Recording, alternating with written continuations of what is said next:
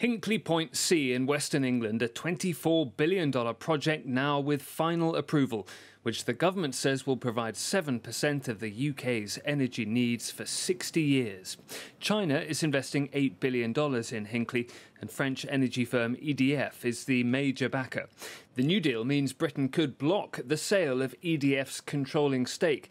This is designed to ease concerns over foreign investment into critical infrastructure. We do want to attract overseas investment into this country. It's a vote of confidence in this country that investors are working with us to have this major upgrade of our infrastructure. We welcome that across different sectors.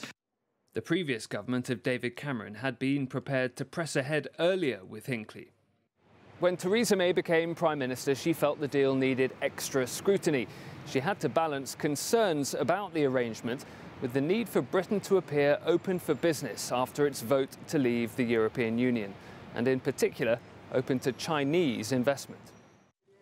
That doesn't mean criticism of the project has gone away. Some warn the energy Hinkley ends up producing will be expensive. What the government has done is it has locked us for 30 years into buying the most expensive electricity generated from nuclear power anywhere in the world. We're going to be paying about 30% more than consumers do in the United States.